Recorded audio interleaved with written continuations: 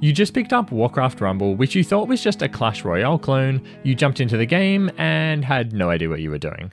What the hell are these? Who's this weirdo and how can I become that happy? And how on earth am I supposed to kill this monstrosity?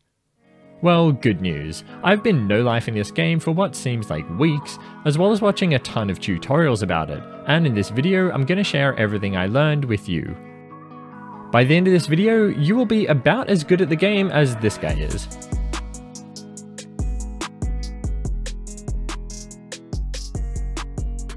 As soon as you start out in the game and finish your first few matches, you'll be presented with a couple of really important choices.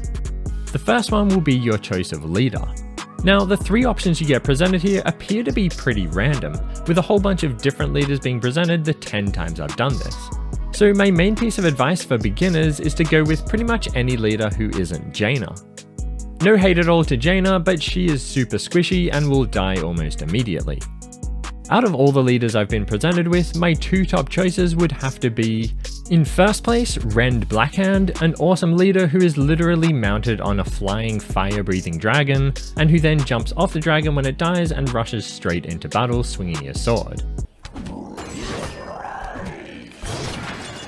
This guy is really easy to use for beginners because he's both a flying AoE and a ground AoE unit at the same time. And additionally, he also makes all of your other flying units cheaper. And my other top pick is this guy named Baron Rivendare, who incidentally is also one of the coolest looking. Baron is a tank, meaning he can absorb a ton of damage. He's really fast because he's mounted on this horse.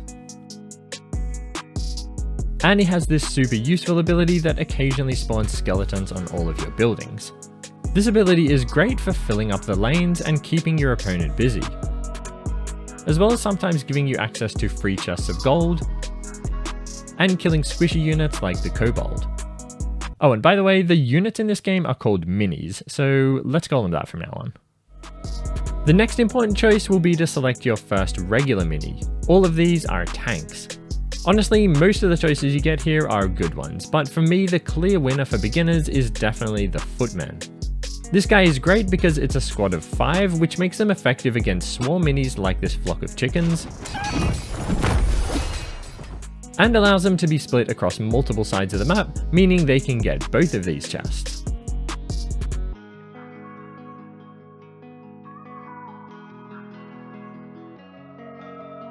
Okay, so that's our starter deck. We've got some ranged minis, some AoE, a few tanks, and a spell.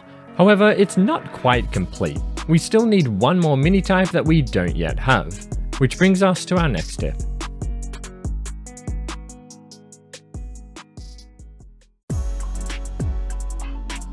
Siege minis are a super effective mini type that has just one purpose: to lay siege to buildings. As you can see from this tooltip, they do double damage to buildings. Attacking and taking buildings is a core part of the game that will give you access to spawn points and often allow you to easily mine gold as well. Therefore, I strongly recommend that all new players pick up a siege mini as soon as possible. So as soon as you unlock the grid at level 4, make sure you check it regularly for any mini marked siege under the traits section. The one I personally use is this bad boy, who is basically like a giant rock monster who stomps his way towards the enemy, absorbing absolutely anything they can throw at him. He's really easy to use and is a key part of almost all my wins.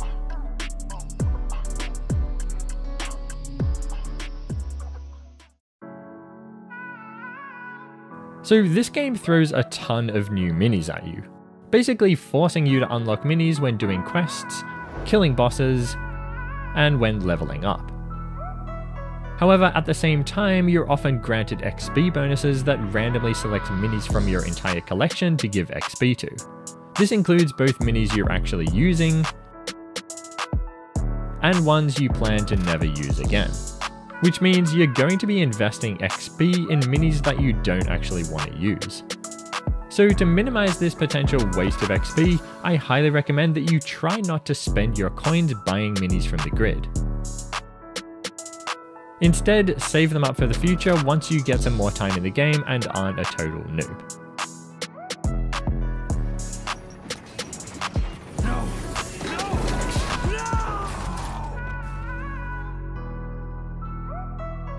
So you're trucking along killing boss after boss after boss, leveling up your minis and unlocking a whole bunch of stuff. And then you reach this boss and get absolutely destroyed. Do not pester me, child! Ouch, that really hurt. And then you try again, same result, utter domination. At this point, you might be tempted to rage quit and go play some Sideswipe. After all, Sideswipe absolutely slaps.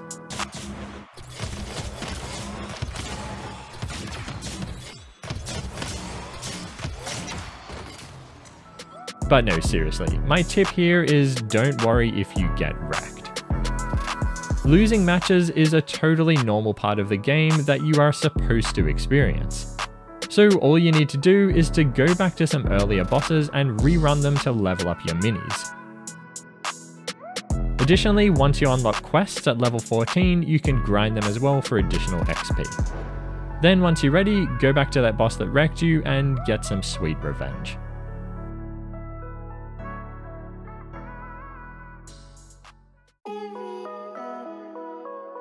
One of the best things about this game is that not only is it really fun to play, like smashing Murloc Boy's face here with my Molten Lava Giant cannot ever get old.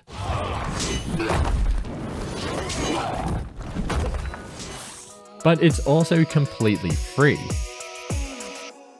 Yes, it has a cash shop and a very expensive and enticing one at that, which may make you want to compare this game to pay-to-win games like Diablo Immortal, but I assure you it's totally different. Whilst spending money in this game may help speed things up, grabbing something like the Arclight booster or buying one of these army packs, ultimately you really don't need to. So keep your money and just enjoy the game. Build the deck of your dreams, jump into PvE and try it out, and then go wreck people in PvP.